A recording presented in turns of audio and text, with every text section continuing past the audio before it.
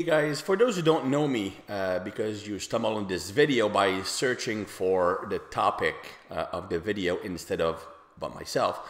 So you might not know me. My name is Bryson Dechambeau. I'm an international level strength and conditioning coach. I've trained athletes in over 28 different sports for more than 20 years. I've also published several books. I've given seminars in over 15 countries, and I've also written over 600 articles on training for strength, size, and athletic performance. Now, the topic I want to cover today actually touches two of my passions, which is strength training and golf. I actually used to compete in golf as a junior. I stopped playing the game for several years and got back to it seriously this year. In fact, I'm probably practicing more golf than I'm training at the moment. Now, the topic I want to cover, and it has been the hot topic in the world of golf, is the physical changes and also leading to an increase in performance of Bryson Dechambeau. Now, Bryson gained almost half his body weight, it seems. He gained 35, 40 pounds and increased his driving distance tremendously, averaging over 350 yards in one tournament. And not only that, he actually is playing pretty darn good, because since the end of lockdown, he did have 3 top 10 finishes as well as 1 win. So he is not just bobbing the ball out there, he's actually playing really good golf. So I want to discuss my view, my opinion on the changes he made. Now, I don't want to get too much into the swing changes and more of the golf technique aspect. That this has been covered quite a bit in several videos so far. The swing changes he made, the equipment changes he made. I want to talk about the physical changes. Are they possible? Is it something that most people can hope to achieve? And if so, what do they need to do to get there? And how much of that weight gain and strength gain actually contributed to his increase in driving performance? Because maybe that's not the only thing that led to that dramatic increase in driving distance. Now, let's look at the numbers, right? He basically increased his body weight by 35 to 40 pounds in roughly a 6-month period. More precisely, he had 2 stints of roughly 3 months where he gained 20 pounds each. During the lockdown, he had another extra 20 pounds in the 3 months where he stopped playing. He already had been on a bulking quest in which he added previously 20 pounds, leading to another increase in driving distance. Now, a lot of people are commenting on the internet oh, it must be on the roids or something like that, or it's not realistic, you can't gain 40 pounds of muscle in 6 months, yada, yada, yada. Well, I would actually agree that it's not possible to gain 40 pounds of muscle naturally for most people. However, when you look at the changes that Bryson made to his physique, he did not gain 40 pounds of muscle. He probably did not gain 20 pounds of muscle. I'm not saying that he got fat. His body composition, the percentage of body fat and percentage of muscle mass, probably stayed roughly the same. But when we look at the new Bryson, you can definitely say that he did gain a lot of muscle mass. This is especially noticeable on his back, glutes, and legs. But we also see that he has added some fat. I mean, he has a much thicker waist, his neck is much thicker, and his face is much more bloated. I already had a square jaw, but now it looks bigger. It's not because of steroids, it's just because he's retaining more fat and water in his head, making him look a lot bulkier. So if we look at the numbers, my estimation based on what I'm seeing from a body composition perspective, and keep in mind that, yes, it's a guess, but I've been doing this for over 20 years. I've been working with people changing their body composition dramatically. And I would estimate that he probably gained something like 15 pounds of muscle tissue. With 15 pounds of muscle tissue will automatically come around 6 pounds of intramuscular glycogen, weight, other tissue that are not fat but not muscle either, which is part of the lean mass component. And he probably had something like 18 pounds, 20 pounds of fat. which is not unusual for someone who is not taking steroids and decides that he wants to add lots of muscle. It's called bulking, and it's pretty well accepted among bodybuilding circles that if you want to add rapidly muscle mass, you will need to gain about an equivalent amount of fat to reach that amount of muscle growth as fast as possible. So if one wanted to gain 20 pounds of muscle super fast, you would need to probably accept a 20 pounds gain in fat just because of the sheer amount of food you're putting down to achieve that muscle growth. Now, of course, you can gain muscle without having to add as much body fat, but it's a much longer process. Now, so with that being out of the way, so he probably did not gain 40 pounds of muscle. It was more like 20 pounds. And in fact, when you look at his physique, I'm actually like reading the comments on several YouTube videos. Oh, he must be on the roids. Dude, you probably have no clue what an enhanced drug physique looks like, because to me there is absolutely nothing that screams steroids with that physique. It's a totally achievable look. It basically looks like a big strong farm boy, just someone who just ate a lot and trained hard. It's certainly not an unrealistic look. However, the speed at which he gained the weight is something that we need to question. Is it possible? It is, if you basically make it your life goal for that moment to achieve that weight gain. Keep in mind that he had a very low life stress. I mean, he has no financial problems. He was not working, not playing golf at that moment because of the lockdown. So that's much less energy expenditure. No stress, like you don't have kids, he doesn't have any jobs to worry about, and that means a lot. It's much harder to build muscle when you have a lot of outside stress. You could actually devote the whole day to training and eating and recovering. That makes a big difference. Now, when we look at the normal human physiology, the average person can hope to gain roughly 40 pounds of muscle in his life if he devotes his life to training hard and getting as much muscle as possible. So if you're passionate about building as much muscle as possible, your genetic potential to build muscle is likely 40 pounds above what your normal adult body weight would have been. Now, if I look at my family, most guys are in the 175, 180 range when lean. So that would have been my probable adult weight, and the highest I've reached was around 220. So that's around that range. And normally most people can achieve actually the first half of that growth very rapidly. So within a year and a half, normally if you are very steady with your training and you do everything right to gain muscle, you can gain 20 pounds in that first year or first 18 months of training. Which is what Bryson did in half that time, which is not totally unheard of. I've trained athletes who have gained 15 to 20 pounds of muscle in 6 to 7 months because they were pro athletes and they didn't have any outside stress. They could basically devote their whole life to their body, which makes a big difference. So personally, I am not overly shocked or surprised by the amount of weight he was able to add in that period. I've seen it with people who are totally dedicated. However, because in golf, most people who are following golf are not like into the hardcore training world, to them, those changes seems completely out there. But the fact is that it's not pure muscle. He gained a lot. He probably got a lot stronger, but it's not unrealistic. Now let's look at how much did that increase in body weight could actually contribute to increasing his golf performance, and especially his driving distance. Well, it probably did, but not for the reasons most people think. Of course, getting stronger can help you apply more force to the club.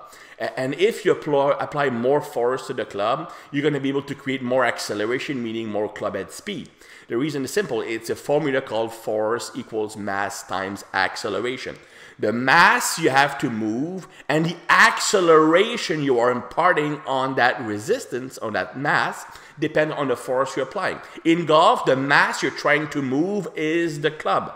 The club weight doesn't change. So if I'm getting stronger, I can apply more force to the same mass. More force applied to the same mass leads to more acceleration or more club head speed. So there's no doubt that getting stronger could help you swing faster.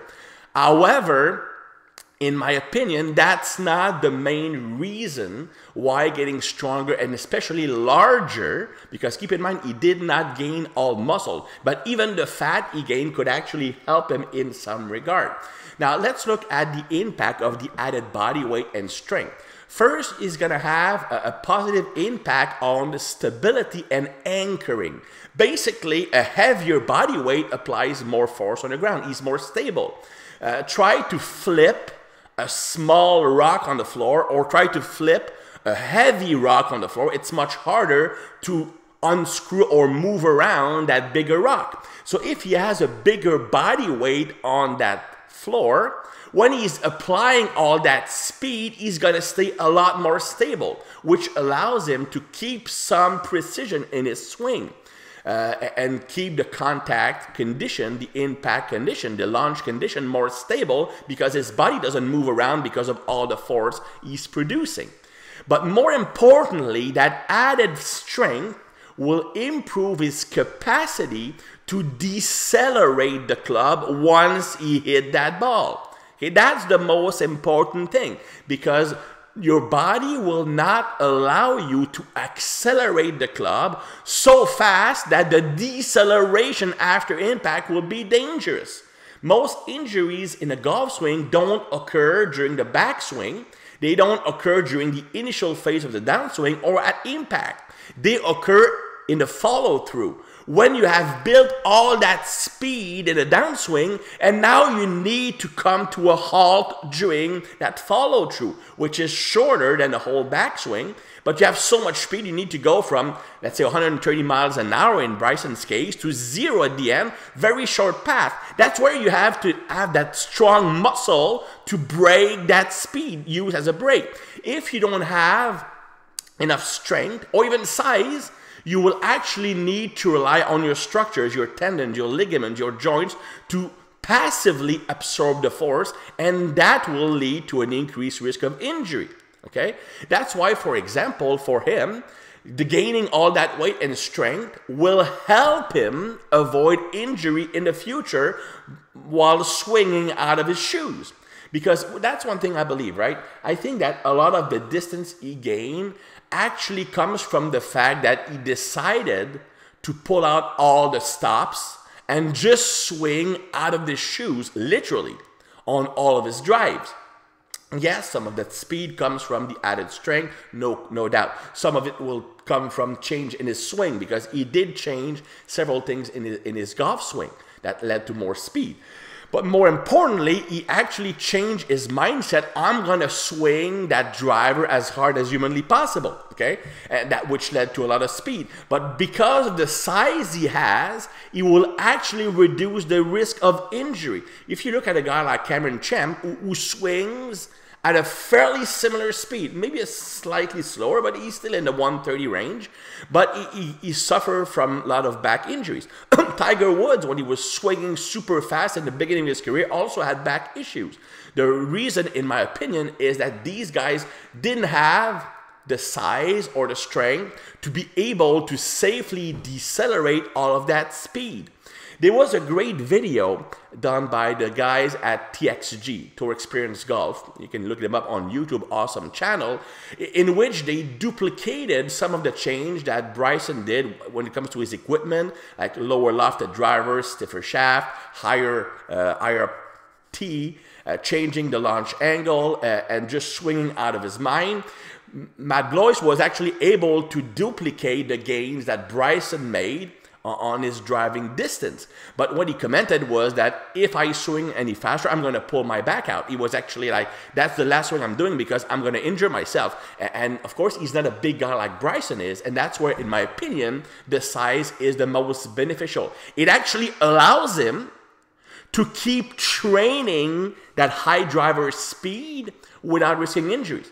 Ask any long distance competitor, and they will comment that they actually are prone to injuries simply because of all the speeds they must produce when they're training for long driving. And for a while, Bryson, during the lockdown, actually trained pretty much like a long distance guy, just focusing on hitting that driver day in and day out as hard as humanly possible. That takes its toll. Having that size, that muscle mass, that strength allowed him to keep training at super maximal speed without injuring himself, so he can actually keep on practicing accelerating. I believe that a lot of tour players actually have the potential to be just as quick as Bryson is. But to reach that, they actually need to do what he did. Not so much the strength or the size gain, but practicing hitting that driver out of their mind for 3 months every single day. And to do that, you need to have the body to withstand the shock. And to me, that was the greatest benefit of the strength and size gains, allowing him to be able to train that driver swinging out of his shoes every single day without injuring himself. Ask anybody, take any tour player or anybody who can actually produce some speed, every day go out and hit 50 balls as hard as humanly possible with a driver. Don't worry about where it's going, just swing out of your shoes. I guarantee they will get injured or will have to skip some of the training sessions because of aches and pains. But the stronger, the bigger you are, the more you can absorb that and decelerate that force, the lower your risk of injury will be. That's why you see all of these long drive competitors be big into strength training. Of course, you have smaller guys like Jamie Sadlowski, like Albert Shire, who are not as huge, but these guys are just naturally super quick. They don't have to swing as much out of their mind as the less efficient guys. But most of these guys are beasts in the gym, not necessarily to increase the distance, even though they might think that is the main benefit. The main benefit is getting stronger and bigger, allows them to keep practicing swinging out of their shoes without risking injuries. So to me, that was the main benefit of the added size. Now, was it the sole purpose, the sole reason why he increased his driving distance? No, in fact, it was simply something that allowed him to do what he needed to do to gain the distance, which was to practice swinging super fast. It's exactly like the super speed sticks, the system that many of the pros use to increase their swing speed. Basically, it's a weighted sticks that you swing as fast as possible, trying to beat the number. Then you will take different types of swing to increase your speed. Basically, just training your body to go fast, and more importantly, to decelerate after producing that speed, because the better you are at decelerating, the more your body will allow you to accelerate because it feels safe to do so. Bulking up simply allowed him to do that kind of work, swing out of his shoes, swinging super fast without risking injury, so he was able to do it day in and day out, improving. What led to the speed increase was simply practicing swinging as fast as humanly possible. Okay, the size and strength gains simply allowed him to do that safely, with maybe a slight improvement in swing speed coming from the strength gains. Other factors that are not to be neglected, he did make some swing changes. He used to be a purely single plane guy, not anymore. In fact, when you see his driving swing, you can easily see a change of plane. He does shallow the club on a downswing during the transition. It's pretty obvious. He still has the single plane setup with the arm fully extended, the wrist fully locked. But after his backswing, he actually shallows the club to gain more speed. He also has a much more of a squatting action with his lower body, much like Rory does, which he didn't have before. So these changes did contribute to increasing his speed quite a bit. He also changed his launch characteristics. He changed his driver loft to 5 degrees while increasing the angle of attack to an upward of 5 degrees. Those who know about dynamic loft and spin loft know that if you have a 5 degrees face angle and a 5-degree upward launch, you basically have no spin loft. So it allows him to keep the spin very low while having a very high launch angle. High launch, low spin, best condition for driving distance. But in my opinion, the biggest difference was the focus change. Now he's just trying to kill that ball every time he's on the course. If you saw the driving competition held with the TaylorMade guys during the lockdown, you can see that, you know what, guys like Rory, guys like Matt Wolf, guys like DJ, when they swing out of their shoes, they can actually hit it pretty much as far as Bryson does. The main difference is that they don't swing like that often, if at all, on the golf course. Bryson made the bet, you know what, I'm going to swing out of my shoes because the risk is worth the reward. And he practiced hitting like that for 3 months, day in and day out, so he actually built some control in that swing. So that's why I believe that he gained all that distance. That, along with the increase in confidence from feeling strong, feeling physically dominating, that can change your mindset. Now he has more of an attacking mindset. All of these, in my opinion, are the reasons for the increase in driving distance. So yes, getting stronger and bigger can help you get faster. But just because you go in a bulk and you lift like crazy, it doesn't mean you will swing any faster. It simply allows you to do the work that will allow you to gain swing speed without getting injured. A lot of people might be looking at Bryson, well, I'm going to bulk like crazy. I'm going to have 7,000 calories a day. I'm going to add 40 pounds. Some of it muscle and some of it is fat. And that might not be the healthiest thing to do from cardiovascular perspective, for example, joint perspective. And then you're going to end up not swinging any faster because the real work that allowed him to swing faster was practicing swinging faster. But he has a swing that allows him to swing fast without risking driving completely out of the park because his swing has very few variables. But again, the strength, the size, it's only a tool to allow him to do the speed work safely. So I hope that you didn't find this too boring. I think it's a different angle of a very cool topic. I think that Bryson is very polarizing. He was actually polarizing even before the driving distancing with the single length club, with the overly scientific approach to the game, with the slow play, sometimes the emotional reactions. So you either really like him or you really don't like him. I personally like him. I like what he's doing. But he was already polarizing for before that, and even more now. So it's a pretty cool topic. I really hope that it will make golfers more aware of the benefits of training for golfing performance. But just because you're getting bigger and stronger doesn't mean you will hit it longer. It increases your potential to train for speed. That's a difference. So hope you enjoy it. See you guys next time.